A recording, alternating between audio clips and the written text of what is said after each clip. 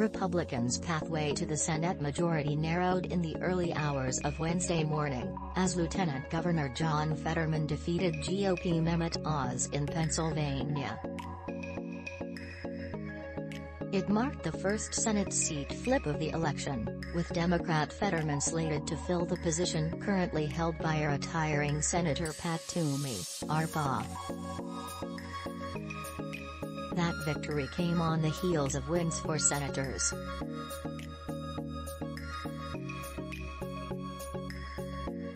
Maggie Hassan, D-N.H., a top target for Republicans in a state where polls seem to tighten in recent weeks, and Michael Bennet, Democrat Colorado, whose re-election was called less than an hour after the state's polls closed Tuesday night. Meanwhile, Republicans held their seats in Florida, Ohio, and North Carolina.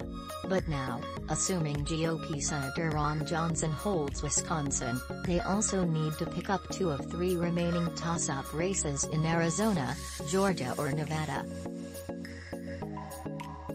In Georgia, Herschel Walker and Democratic Senator Raphael Warnock are neck and neck in the polls and could be headed to a runoff election in January. In Arizona, Senator Mark Kelly, Democrat Arizona, is ahead of GOP opponent Blake Masters. And in Wisconsin, Johnson had a small lead over Democratic nominee Lieutenant Mandela Barnes.